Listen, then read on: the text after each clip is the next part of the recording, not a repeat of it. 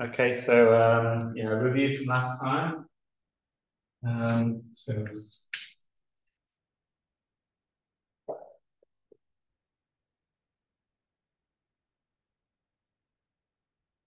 we have this NAHE set and the vectors 1s, b1, b2, b3. And last time I sort of explained why we added b1, b2, and b3, and I tried to motivate how we would have known in advance that those were a good choice of vectors to get kind of what we wanted.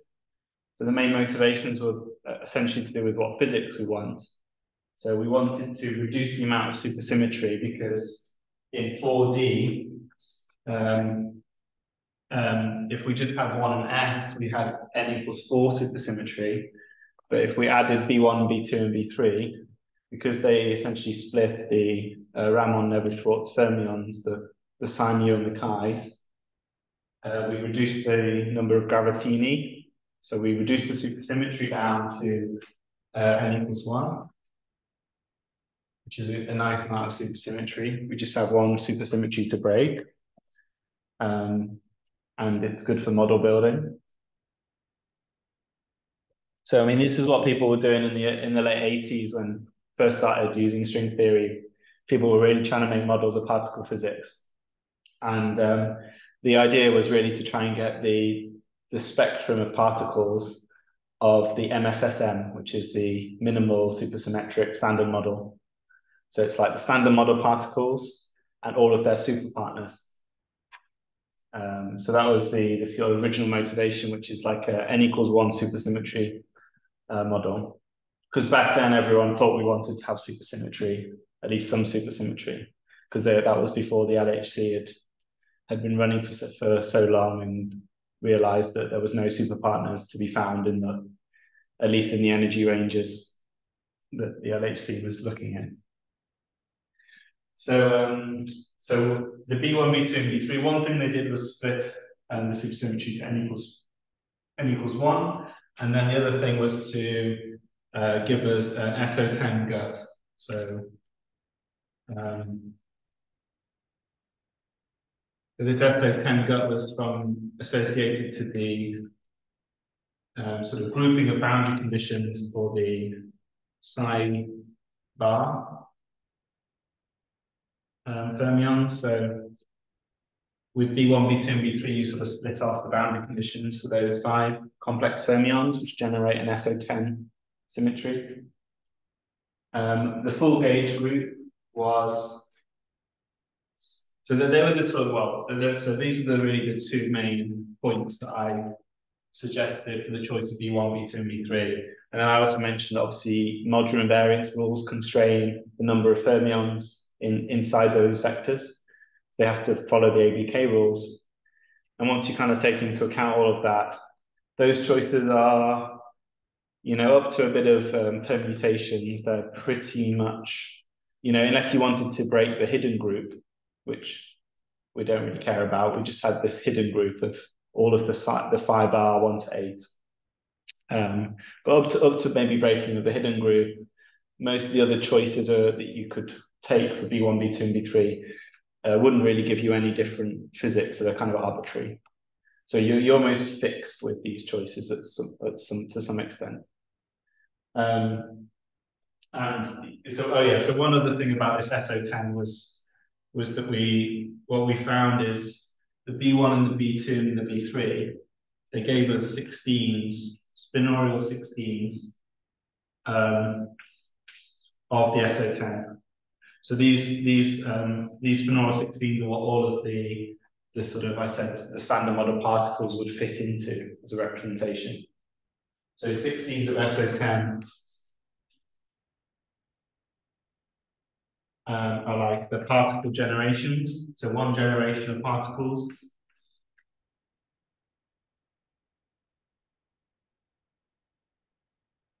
Particle gens. Okay. So your up, down, electron, anti-electron, electron, neutrino. And all of their sort of choices of charges fit into a 16, and these would include the left-handed and the right-handed neutrinos, importantly. So I said about how the SO10 is sort of still sort of seen as quite a useful gut, because partly because it allows for the introduction of masses for the right-handed neutrinos, which some experiments on neutrino oscillations suggest that there should be these particles, but in the conventional standard model, you don't have right-handed neutrinos. Okay, but if you can kind of counter for these, the actual individual particle states of one generation of the standard model, there's 16, and that's the forms in the SO10 gut language. That's the 16 spinorial representation. But actually, the B1, B2, and B3, the B1, B2, and B3, they actually give, they each give 16 copies. So it's 16 times 3 generations.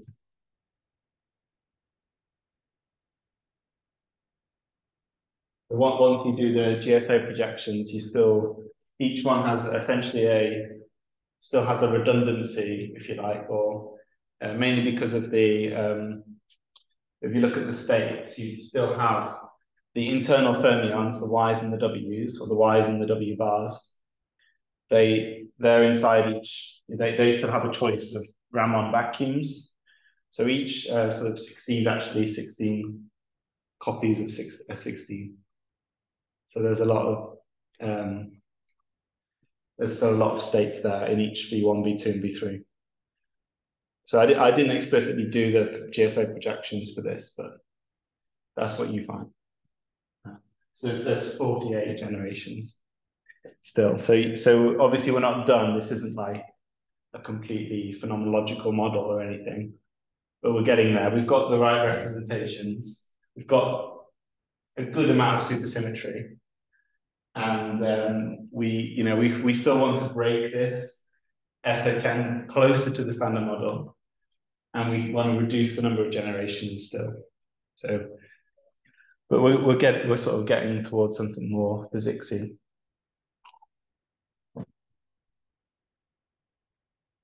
Okay. Oh, what's this?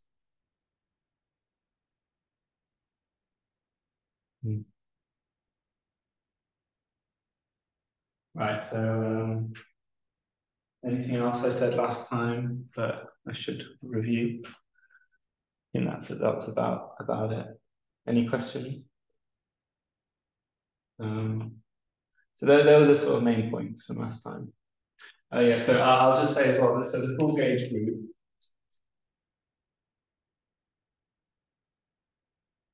was, we had this SO6, like 3 copies of SO6, which were from the internal fermions and the ethers.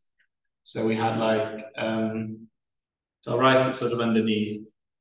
We still had grouped together in those basis vectors. We still had like y bar 3, 4, 5, 6, and eta bar 1. And then we had y bar 1, 2, w bar 5, 6, eta bar 2. And then we had w bar 1, 2, 3, 4, and eta bar 3. So there's 3, because remember, these are real fermions on their own. So there's 3 complex fermions here to give rise to an SO6. So on each of the 3 vectors, you have an associated SO6. And then the SO10 from the sidebar, as I said. And then we just have the hidden group. So the hidden, and it's the 5 bar 1, 2, okay.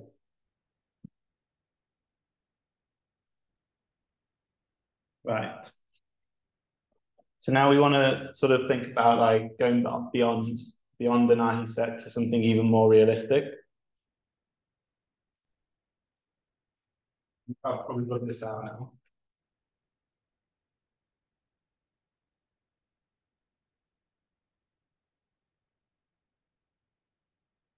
Right, so beyond NAHE.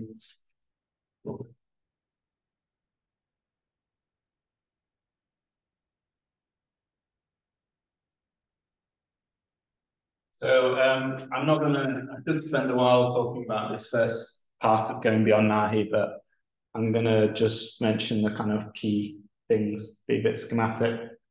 So breaking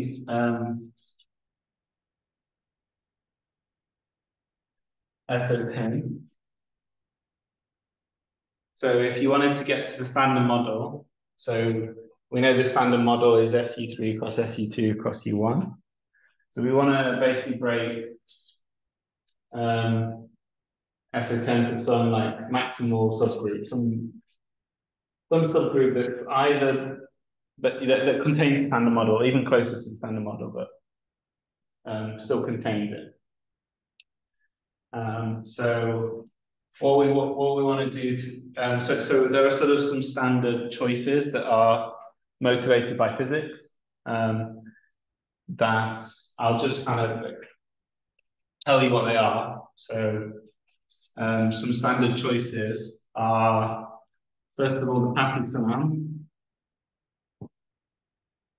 So Papi-Salam models were studied already, I think, in like before string theory. They already had quite a bit of physics motivation just from the basic idea of, we knew what the standard model gauge group was in, the 60s or whatever. And then the people in the 70s were looking at just guts. So just from group theory. And Papi-Salam were already one of the first ones that were studied along with SU5. So SU5 I'll mention in a second, but SU5 was probably the first one that was studied. And then they found problems with it. But it's a long story. But so the Papi-Salam gauge group is SO 6 cross SO4. So if you want an SO6 and an SO4, so remember this is going to come from the SO10 part of the gauge group, which is the psi bars. So if you want to get this gauge group, all you have to do is introduce a new vector. So so maybe I'll put that up here. So we want to break SO10, intro a new vector. Let's call it alpha, the first. So alpha. So if we take this alpha vector and we want Papi-Salam, what we do is we make sure, let's say, that the boundary conditions in alpha of these fermions, so the first three, are, let's say, 1. Okay, let's write it like this.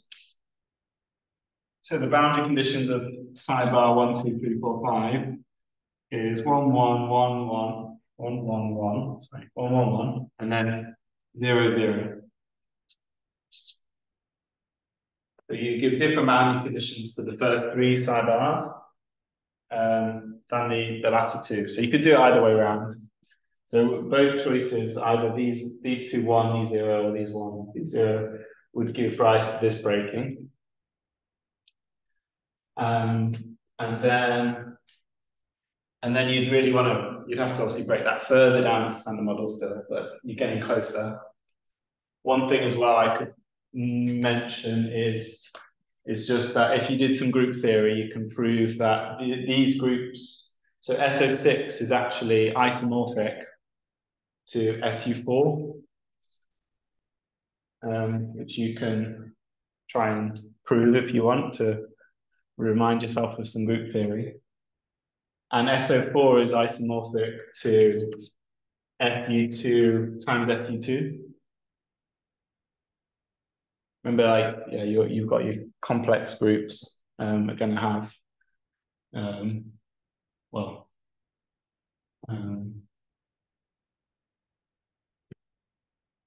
But yeah, this is just the kind of exercise in group theory. I think I'm not sure how to show the SO6 and SU4 off the top of my head, but SO4 to SU2 is quite standard and a kind of logical result because this is a real group. This is a group defined over the field of real numbers, orthogonal group.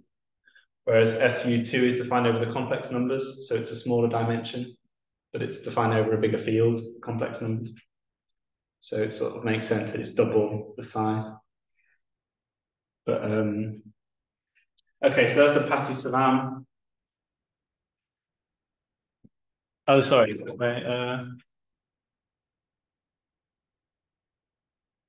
SU4. Where did I get SU4 from?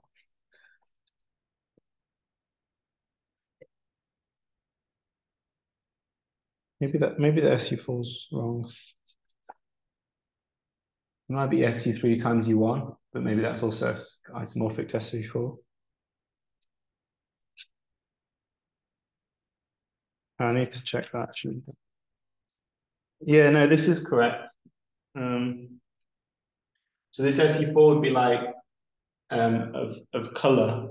It'd be like the strong strong force, but and then SU2 would be it'd be like left and right. So the SU2 one would be like the one of the standard model, but the other one would be like the right-handed, which you need to break if you wanted to get the standard model. So this would be like SU2 left plus SU2 right. But you have to play around with the quantum numbers a bit. But yeah, that doesn't really matter. I'm just okay. And then SU5. So yeah, so as I said, the first gut people tried was the SU5. So it's like special unitary group of dimension 5, which kind of naturally is like the easiest thing. You've got a SU3 and an SU2 in the standard model. So you can kind of imagine just sort of sticking them, like the SU3 part here and the SU2 part here, creating a 5 by 5 matrix, which is like the fundamental generators of SU5. That's was the most simple idea of fitting the two groups into one group. Just block them like that. But then if you do that, well, the main problem is proton decay, because we know that protons are very stable, they should last a very long time. But if you tried to do an SU5 group, there's some bosons that mediate decays of protons where the lifetime can't be made consistent with the observed lifetime. So the protons wouldn't last as long as we need them to. So but a gut that does sort of solve the problem to some extent is if you have the SU5, but you add on an extra U1. I can't remember all of the history and the physics with this stuff, but just giving you some overview.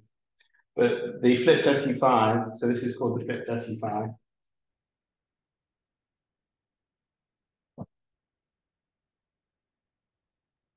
There's been a few people who have really tried hard to make this work for a long time. There's some people very committed to it. There's a guy, Nanopoulos, I don't know if he was a professor in Texas, and he's very famous in Greece, like a public figure in science. And for like 30 years, he's been advocating for flipped SU5 as like the sort of ultimate theory of, I don't know, the gut theory. But so anyway, so how would you get this group if you were using the free fermionic? Well, we want to give. So this is where I don't want to go on a big diversion here. I've mentioned many times that we've been using real boundary conditions for everything. We have been avoiding very carefully complex boundary conditions because it just makes things a bit more complicated in a way that's not that useful. But obviously, the standard model contains unitary groups, which are defined over complex numbers. So you really do need ultimately to have some complex boundary conditions in order to get the unitary groups. So here you've got SU5. So what you'd want here is actually to give half. So if you give half boundary conditions to So each of these, you get the SU. You get a 5-dimensional unitary representation, or will give rise to unitary representations. So this is where we'd start having to worry about the complex boundary conditions, and we'd have to just modify slightly how we wrote the ABK rules to make sure everything's still modular invariant. But I don't want to go down that path at the moment. We'll come to that in maybe a couple of weeks or a couple of lectures. And then if you wanted to get, I'm not going to write this, but if you then wanted to get, maybe I will write it. I'll write it.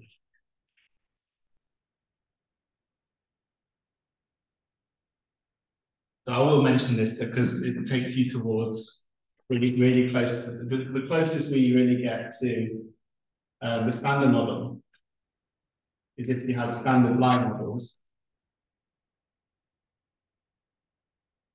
So the standard line model has gauge group SU3 plus SU2 plus U1. So it's the standard model, and then just one extra U1. And in the free fermionic, how you would get this is like if you essentially compose these two. If you take both of these, you add a vector that does this and a vector that does this, then you would split up the SU5 into an SU2 and an SU3. So let's say this, let's call this beta. So then it would be like add alpha and beta.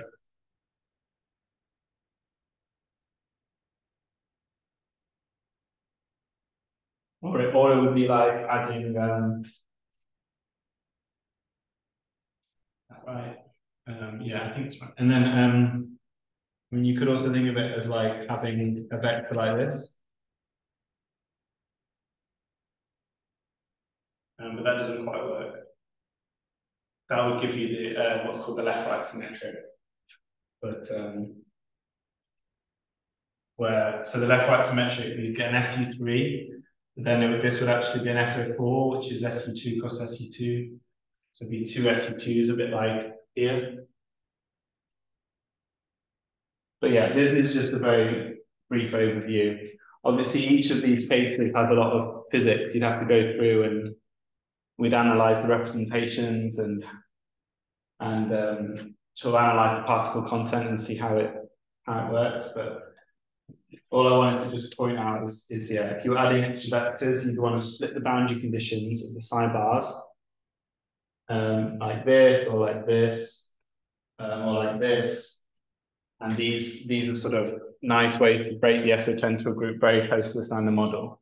And in particular, this case where you have to use two breaking vectors would be the best, would be really close to the standard model. This is where you really, if you wanted to do very close particle physics and particle phenomenology, you could try and use models with this standard like group. Okay. Sorry, do these models still have supersymmetry? Yeah. Well, so the supersymmetry will depend on the GSO phases. So you'd have some GSO phases from the additional vectors.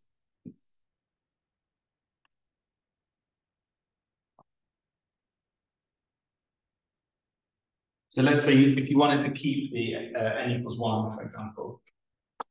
So if you wanted n equals 1 to be maintained, you'd have this GSO phase would kind of be the key. And generally it would be fixing it to -1 would actually keep the gravity no. So, and if you had alpha and beta, you'd obviously have the same kind of thing. This is assuming, I guess, the beta and alpha well, it doesn't matter, but you fix these to preserve the gravitino in the GSO projections. That would be how you check if there's still supersymmetry. Okay. So that's the first thing going beyond NAHE. But I'm not going to, at the moment, we're going to stick with models with SO10 and then extend the NAHE set in other ways. So the next thing I'm going to add is, well, I'll just say add a vector x,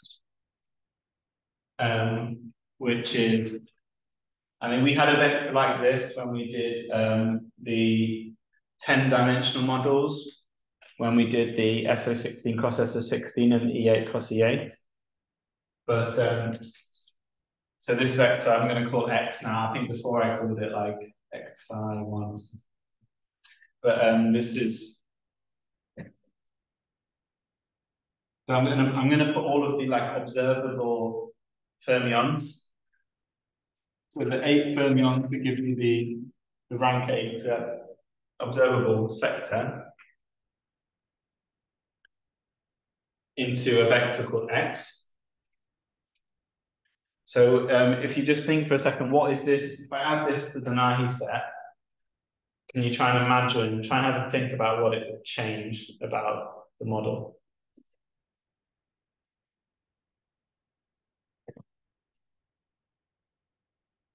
So with the NAHE set, we talked about the gauge group and the representations. Like if you add in x, it's going to give rise to new sectors. It's going to have a new JSO projection. It's going to potentially split the gauge group. So you'd obviously have to write down, think about it for a bit. And I'm not sure how many details I can go through now, but I'll kind of try and, if you did it, I'll try and give you what highlights you'll find. So this could be maybe like a homework to sort of calculate things yourself and check. So think about, yeah, what does this sector give you? What does the composition of the NAHE sectors with this give you? What does the gauge group become and stuff like that? So that could be like the next step on top of the questions about the NAHE set I gave you to do. So one thing is it's going to, think about it, it's going to split the, you remember before we had SO6, yeah? And that was from the Y and W bars with the eta bar 1, 2, and 3. But this is now going to split the etas off. So they're going to actually, the etas are going to be 3 on their own, a single complex fermion on its own, with no other fermions with the same boundary conditions. Because before these 3 were grouped with some of the Y's and W's, but now they're just single fermion. And a single complex fermion gives rise to what gauge group? Should have one complex fermion. U1. U1, yeah. So this is going to split. So you're just going to get U1 from the eta bars. And then you're going to get SO4 from the sort of 3 groups of 2 Y bars and W bars. So there's going to be Y bar 3, 4, 5, 6. Y bar 1, 2, W bar 5, 6, W bar 1, 2, 3, 4. And then this is just from eta bar 1, 2, 5. Okay.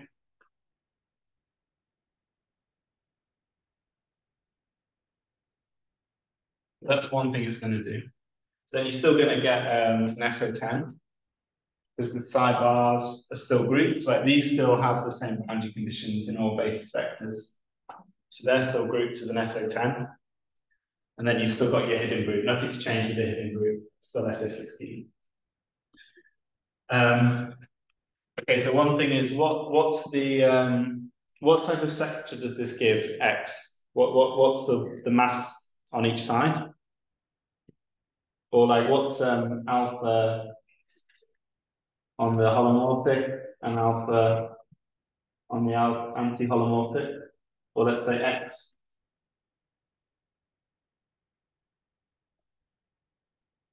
0 and 8. Yeah, 0, 8. So therefore, this is already massless on this side. And then on the holomorphic side, you're going to need an oscillator to make it massless. NH, some holomorphic oscillator equal to 1/2. Can't see that on the recording, but it's fine.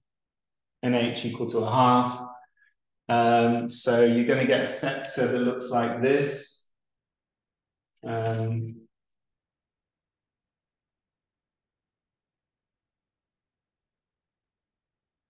They're the 8 Ramond fermions for the psi bars and ethers.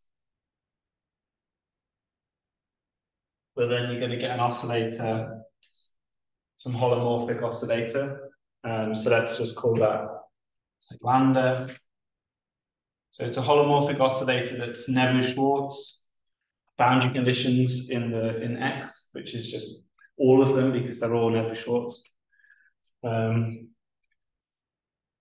And so what do you notice about this? So which oscillator, how do I ask this question? There's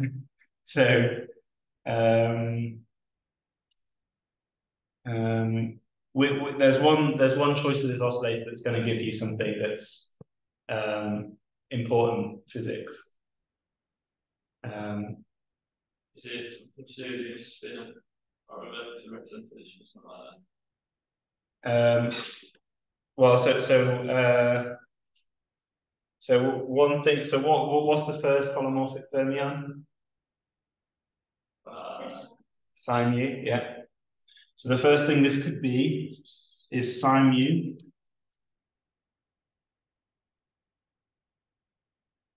So what type of state does that give? What type of states does that give? So what's significant about this as a state?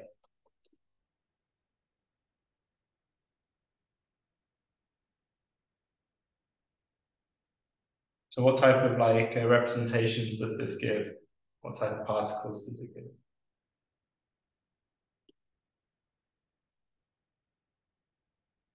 So remember, this is the same as happened in SO10 models. Remember, you had the same thing. Instead of X, you had Xi1 or Xi2.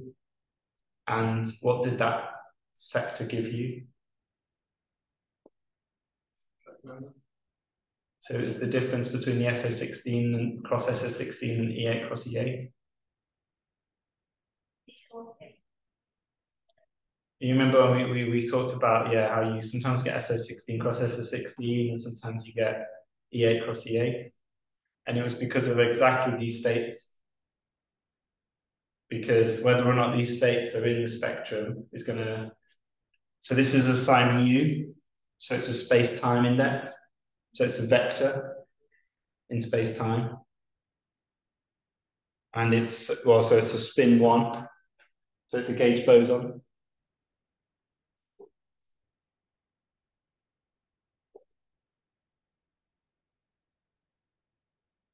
Okay.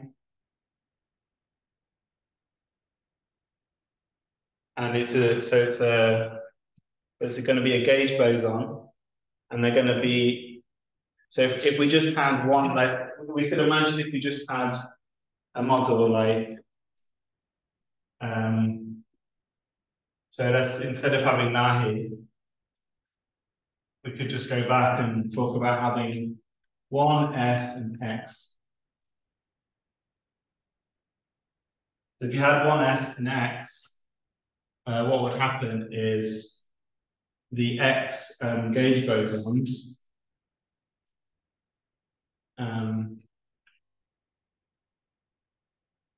let's write it. So I think I have introduced, I have used this. Are you comfortable with this sign notation? So this is just ATOR is just the same as writing this. It's all the combinations of plus and minus. But then when I do the projections with 1 and S, that's going to fix it to either 8 odd or 8 even.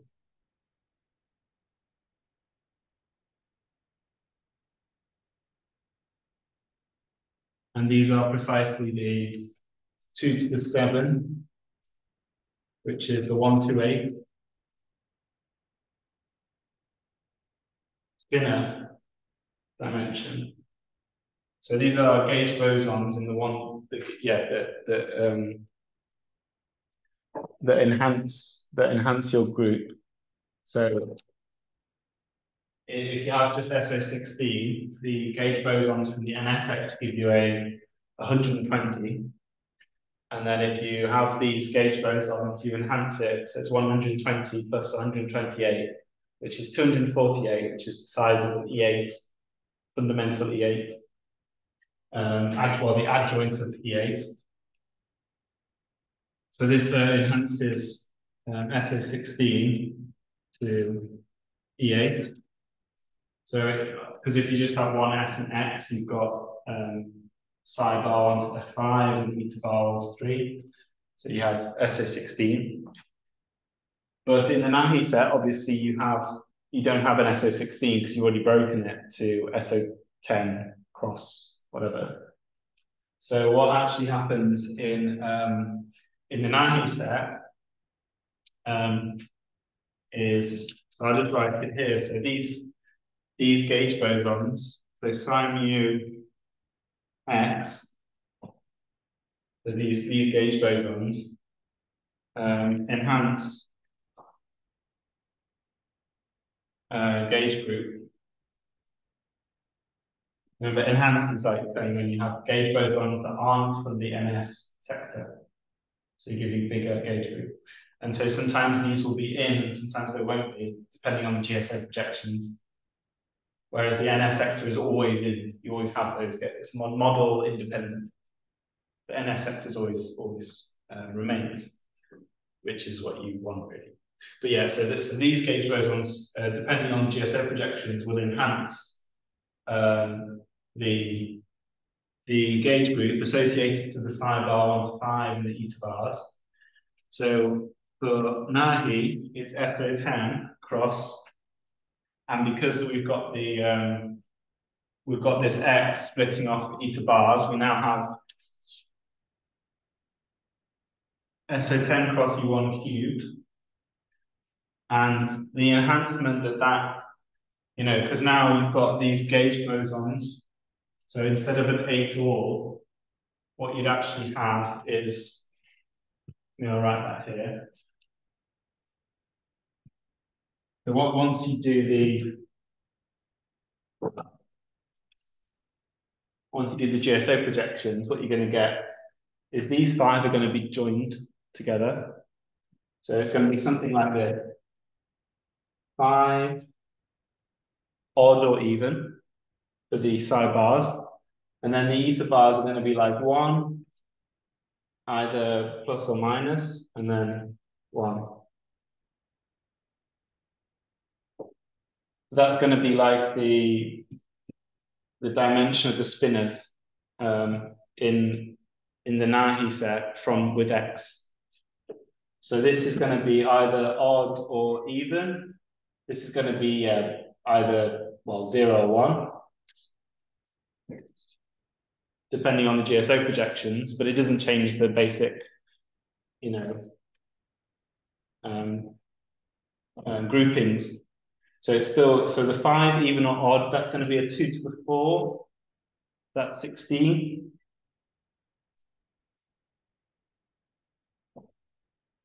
And then these are just 1, 1, 1. Okay. But yeah, if you do the group theory, what you get is actually what this forms is it gives you an enhancement to E6 to an exceptional group of 6 dimensions rather than the E8, which is a slightly smaller group than E8, but a bigger group then. It has the same rank, whenever you have like an enhancement, you always check they have the same rank. But I've kept promising you that at some point I might do a electron group theory, but I keep postponing it because I have to actually read some old notes and stuff. But this is how it works out. So if you have this x vector and it's not projected by the GSOs, then the gauge group's actually going to be E6. You've still got this SO4 cubed. So the full gauge group is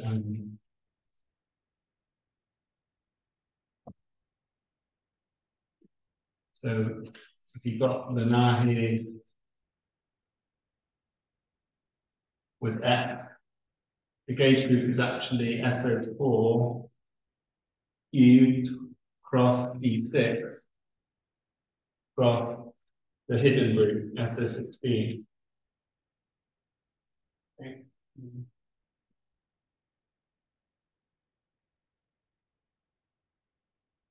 And then,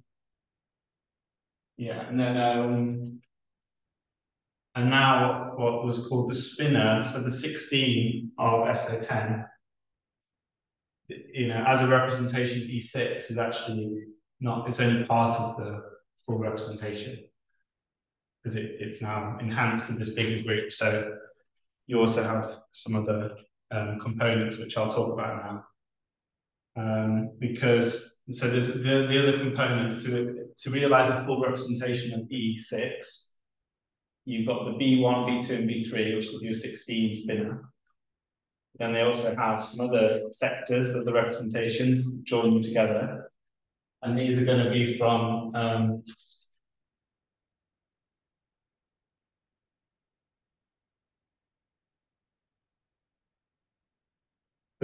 some important sectors now would be B1, 2, and 3 plus X.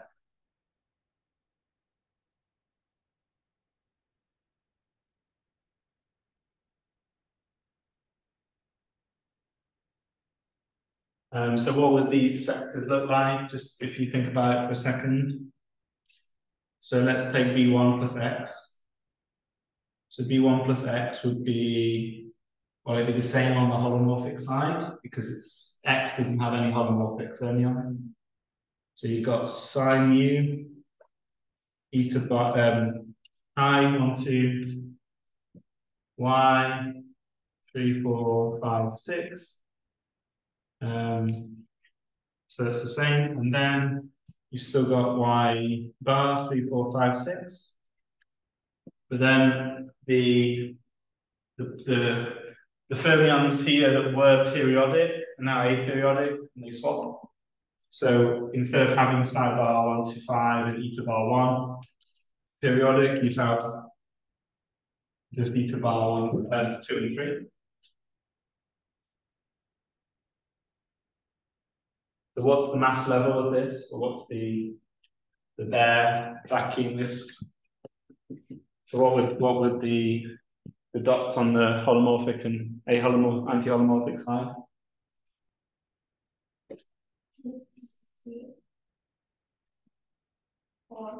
Yeah, so 4, 1, 2, 3, 4. So you've got it's massless on the holomorphic, it's already massless. But then on the anti-holomorphic, it's also 4, yeah, 1, 2, 3, 4. So you've got, yeah, you need a half, yeah. So we need one oscillator that's Nebel-Schwarz boundary conditions within that sector from the anti-holomorphic. So what type of states does that give us?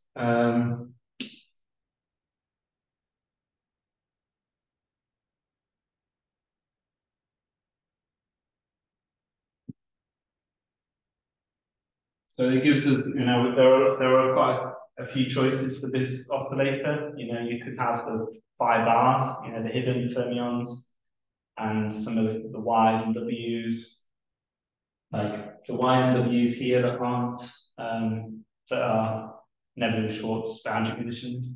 So the other ones, then this, because these are periodic, so they don't give us a half.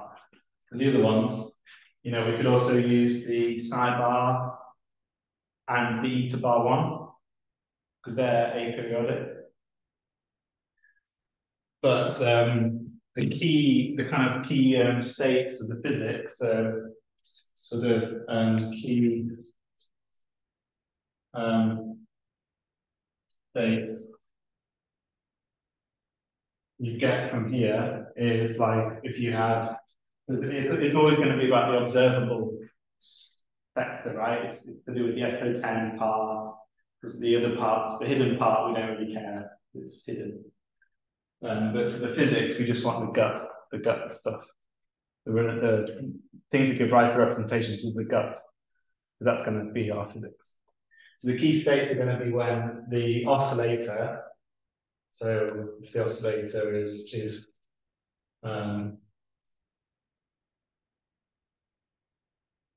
these phi bar, and it could be the complex conjugates,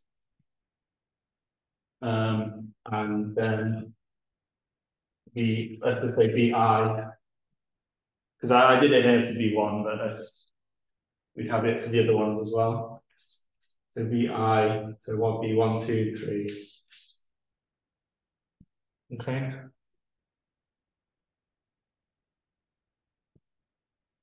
And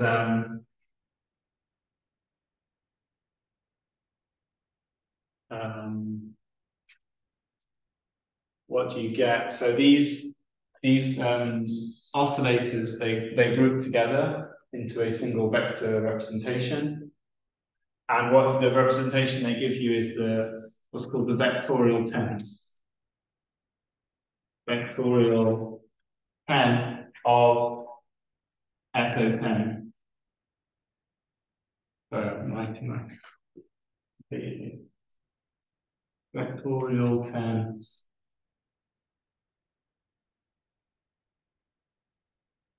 10 of SO10.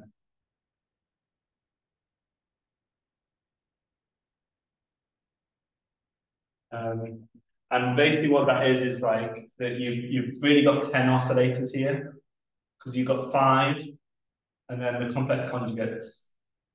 So the counting is just as simple as counting the number of oscillators you have. And then the dimension of the spinner is like the dimension of each single choice of oscillator. Each oscillator has a vector which is going to be like, on this side, the anti-holomorphic part is just these two and these two. So you'd have like a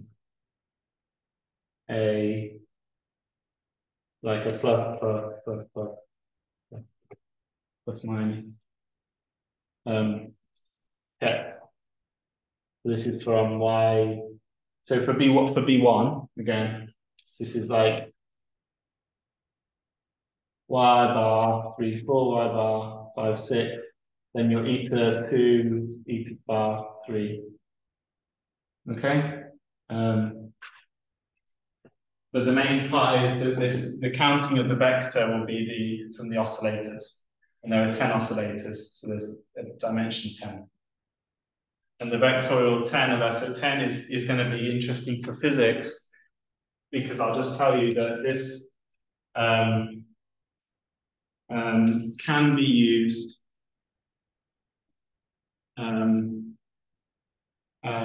as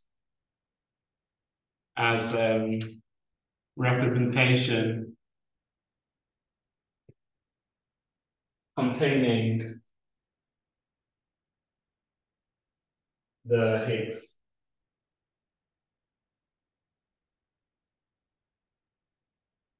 Because we know from the standard model we have all of the particles that we talked about before, the leptons, the electrons, quarks, etc. The quarks and leptons, they all fit into the 16. But then there's obviously this very important state particle in the standard model, which is a vector, and belongs to vector representations, Higgs So you can't just use the 16 to give you all of the particles. You also need some other type of representation. So from SO10 gut model building, you need to put the Higgs in, and you use the vectorial 10 for that. But we'll see there's some subtleties here, because it's, as you go break the SO10, you might not be able to keep the right representation for the Higgs, because the Higgs, remember, is the one that breaks the SU2, right? Right? Or it would be. No, sorry, the SU2 left. So you need to be the right size. So it's obviously like a branch of this representation.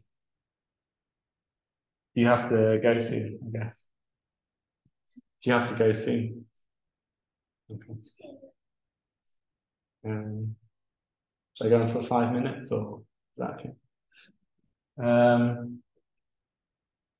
So, because I just want to maybe round things up a bit, because I think I've got I think that's pretty much everything I wanted to point out with the X vector. So I'll just summarize what we found.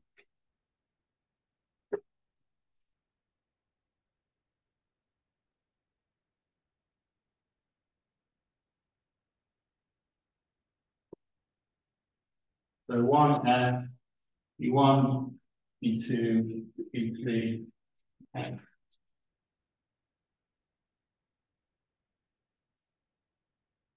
So what did the X do? So what was the first thing I said? It breaks the gauge group, or let's just say it gives you the gauge group SO4 cubed plus E6 plus E1 cubed plus SO16.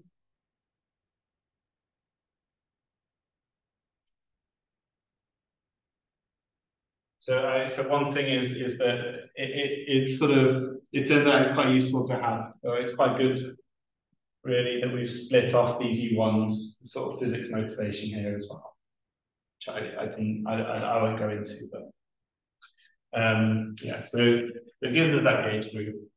We can get, so this E6 was from the X enhancement. Okay. Then what else did I say? That the reflectors, so the B1, 2, and 3 add with X give. I mean, one of the set states they give, it's not the whole. This is just one of the choices of the oscillators where you're using psi bar 1 to 5. But these can give a vectorial 10 of SO10.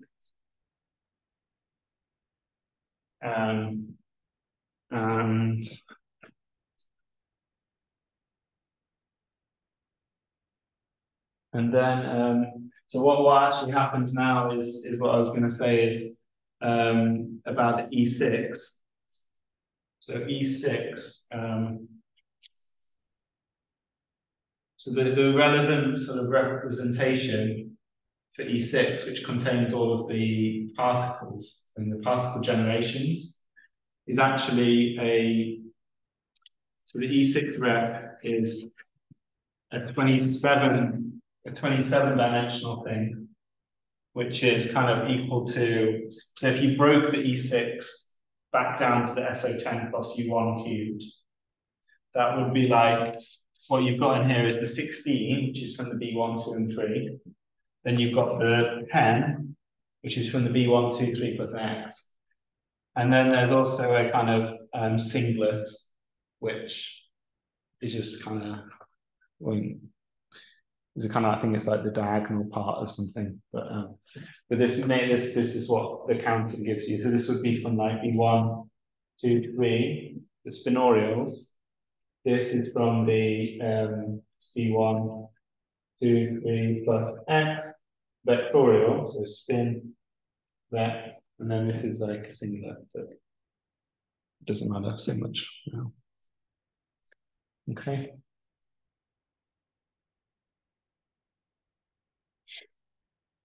And so one thing is I don't know, it depends how long I want to go on. But the what we still have, the one problem we still have here is that we still have lots of generations. Like we had 48 generations for NAHE.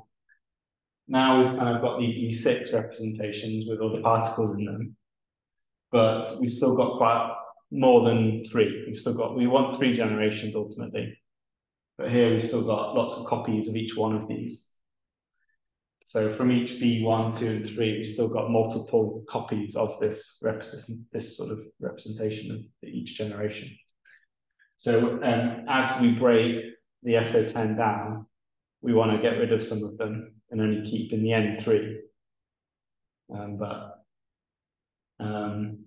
So one way to think about doing that is what I was going to mention next. So it depends when you want to go, if you want me to stop now. Well, what time do you? Yeah, that's fine. We can pick up next time. But yeah, so I'll talk about that next time, breaking the generations, and see where we get to, and then start doing the classification. So, okay, see you next time.